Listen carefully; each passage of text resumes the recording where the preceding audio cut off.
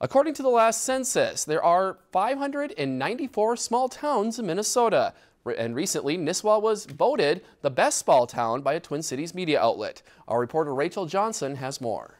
Fred Heidman, the mayor of Nisswa, has lived in the small Minnesota town all his life. I grew up here, and after high school, I thought about different places, but I couldn't find something that seemed to fit me as well as staying here. That's why he was not surprised when he found out that Nisswa was voted the best small town in Minnesota. I was really excited about it. I was really excited.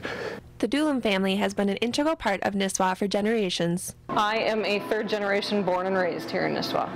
My grandfather was Martin Doolin, and he started the sports shop. He was born right here in Brainerd. We were raised here in Nisswa, went to Nisswa Elementary School, Brainerd High School. We love it here. We have our family, we have friends, the support of a small community. It's amazing. They agree that Nisswa is very deserving of best small town. Not surprised at all.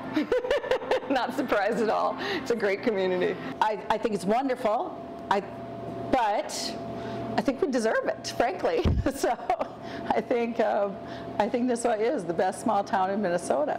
Nisswa is a small town of just under 2,000 people, but the population in the summer drastically increases. The visitors that come up, they come up year after year, and it's become a second home for them. And I don't know very many vacation destinations that people think of as home. So that's what we have in Nisswa. Everyone agrees that there is one thing that makes Nisswa so special. It's the people. It's the people. It's the people. It's the people that makes this place wonderful. Because you can have all of this in other places, but it's the people and the relationships that you build that are so important. Nisswa offers something for everyone and also means something different for everyone who visits or calls it home. It is a place where there's always activity. There's festivals, there's sporting events. It's a Norman Rockwell community. Nisswa is home. Nisswa is just home. Reporting from Nisswa, Rachel Johnson, Lakeland News. According to the poll, a town is considered small if it has 5,000 or less permanent residents. If you enjoyed this segment of Lakeland News, please consider making a tax-deductible contribution to Lakeland PBS.